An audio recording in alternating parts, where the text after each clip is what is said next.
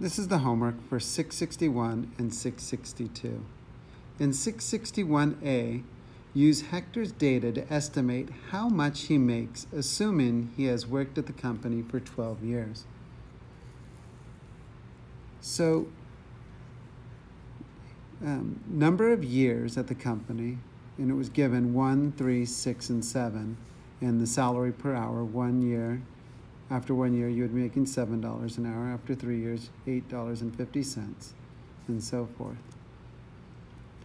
So the way I originally saw this was, well, if I find out how much it increases per year, so from 6 years to 7 years, that's 1 year, it's an increase of 75 cents. So I know there's an increase every year of 75 cents. I could have also done it from 1 to 3. So that's 2 years. So for every 2 years, there's an increase of $1.50. So to find 1 year, divide that by 2, $1.50 by 2, and you get 75 cents. So then I could just keep going on the number of years, 8 years, 9 years, 10 years, so forth, and keep adding 75 cents to each of those years. And I would be able to find Hector's hourly wage. But what I did is I created an equation, and I found out, used the formula y equals mx plus b, so intercept form. And so I have 75 cents for the slope or rate of change. It's the money increase per year. 12, or X, represents the number of years at the company. That's what we wanted to find out. And the starting salary for 0 years, so when he first started the company, or anyone starts the company. And the way I found that is I just subtracted 1 year to get to 0 and subtracted 75 cents. So now I went and simplified this equation. 75 cents multiplied by 12 equals 9. And 9 plus $6.25 gives me 15.25. So Hector makes $15.25 per hour after working for the company for 12 years. So the equation works really well when it was maybe asking for after 30 years, because it wouldn't make sense to keep going for 30 years on your table. It would take too long.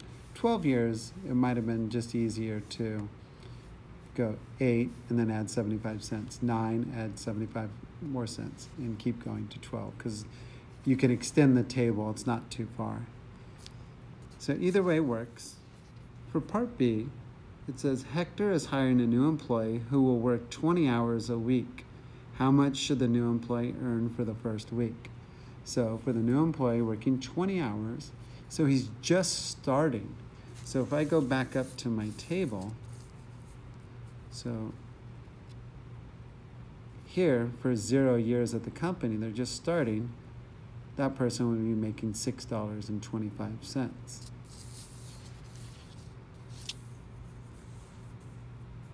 So I have 625 multiplied by 20 hours, which would give me 125.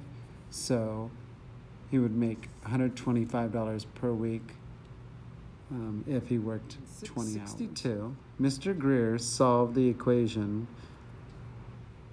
and after he checked his solution, it did not make the original equation true. So you needed to find the error. So here's the original equation. Here's Mr. Greer's work.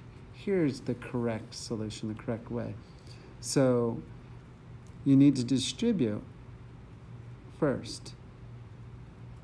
And you can see that Mr. Greer only distributed to the first. 8 multiplied by 2x is 16x.